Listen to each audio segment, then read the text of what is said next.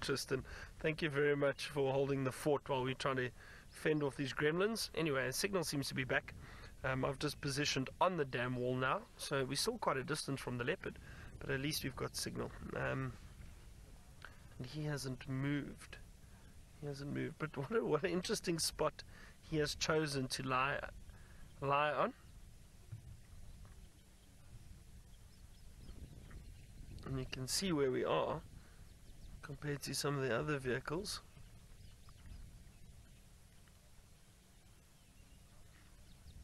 Now, Shelley, you asked how often does a leopard need to feed? It all depends, Shelley. Much like the lions, it depends on the size of the prey that they have caught. Leopards are very opportunistic though, Shelley. So if a leopard, for example, hunted something like an impala, which is usually their preferred meal, they tend to hunt a lot of impala because it's a perfect size for a single leopard. It may take them 2 or 3 days to feed on an impala. And then they won't have to hunt for another 2 or 3 days. But I've seen leopards kill 2 or 3 impala, young impala, and hoist them in different trees and move from one kill to the other. So if the opportunity is there, they will hunt and they will kill and they will feed on whatever they catch. If it's a large kill, something like an inyala perhaps, or a kudu, probably feed a lot longer and then won't have to feed again for a few more days. But I would say on average, Shelley, I mean, it's difficult, but on average I would say at least twice a week a substantial meal is required. They also don't want to starve themselves and get too hungry. Isn't he beautiful? I could sit here for ages and watch him.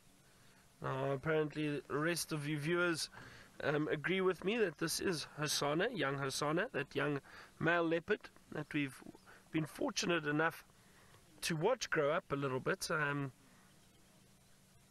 say a little bit because he's not quite fully grown yet. He will still get bigger.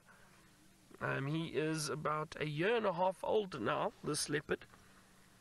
He was born on Djuma, so it's been wonderful to see this male and his sibling, a female, his young sister, also grow up, and she is still around. We do still see her from time to time. She's referred to as Shungile. You can hear the hippo behind me. And it's wonderful to see that this leopard has managed to feed himself. He's actually been quite successful. He's caught a number of antelope already, impala kills, so he's done very well, and he looks fairly well fed. He doesn't look hungry at the moment, put it that way. So he has done very well for himself. Always nice to see young leopards grow up and move around a bit.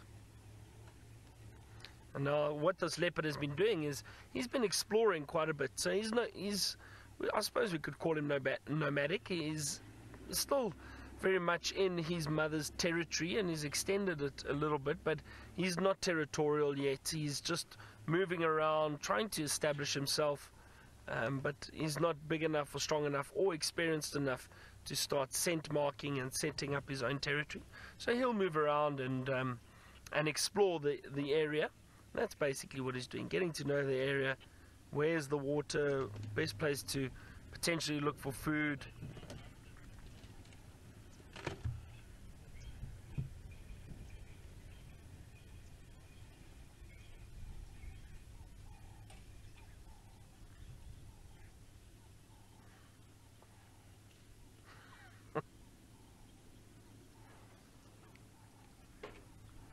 This has been a great afternoon for Tristan and I. We actually haven't had to work very hard today. The lions have been on that kill. And then fortunately someone else spotted this leopard and let us know. And we now in a position where we don't really have to move around too much. We can just sit and wait, and maybe he decides to get up and move around. Who knows? Maybe even come for a drink. Wouldn't that be great? So I think because we haven't seen a leopard, I might just spend most of the afternoon with him, or the rest of the afternoon with him, see what he does. He could just lay there for a while, but these young leopards do tend to be a little bit more active. They do move around from time to time. Look at that head up. It's probably her Egyptian geese.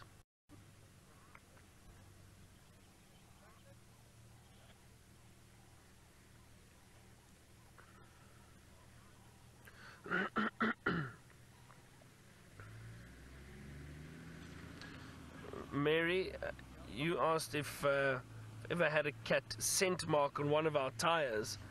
No, I haven't. However, I watched a lion once turn and spray a bush, and what he there was a vehicle that was parked close to the bush, and this lion, with him turning and scent marking, he actually sprayed, and the tracker was sitting on the back of the vehicle. And I think a tracker and one of the guests got a little bit of spray or scent on them.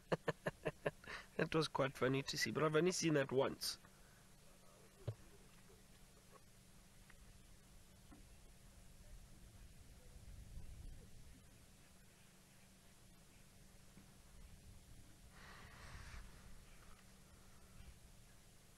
See, I wonder what he's seen now. I'm trying to have a look around, but there's probably a lot of movement down there. Like I said, I heard Egyptian geese and that, and he's just peering down into the drainage line. So there's possibly some birds moving down there. I'm just going to scan with my binoculars and see.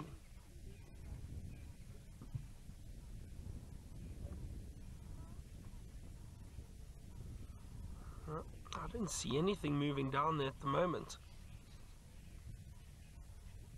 Also, it is quite thick though, and the leopard's eyesight is much better than ours.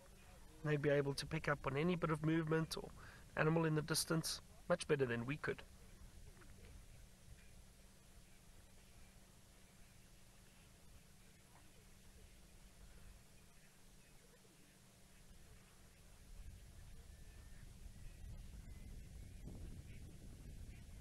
I can hear a pearl-spotted owl calling in the distance further down the drainage.